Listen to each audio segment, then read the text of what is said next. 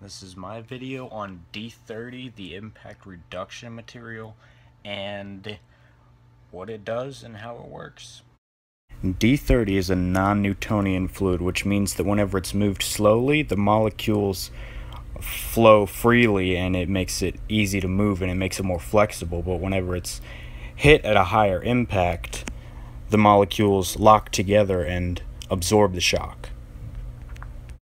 D30's main purpose is to provide both comfort and protection when worn, which makes it perfect for sports gear like football helmets and knee pads and body armor and gloves and all sorts of other things.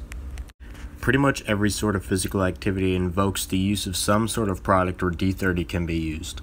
The military has tactical waist bags that use it. It's in slide-in knee pads for work pants. It can be used to line the inside of motorcycle helmets, and it's even used in making insoles for shoes. The way D30 is molded into different shapes is by evenly distributing the non-Newtonian fluid to a plastic dilatant called a matrix, which is essentially just an elastic type of plastic. After those two are mixed together, a different fluid that acts as a type of lubricant is then added to the mixture that helps it take a certain shape. And that's all you need to know about D30. It's some pretty cool stuff that's really useful in any scenario that involves physical activity, and that's my project. I hope you enjoyed it.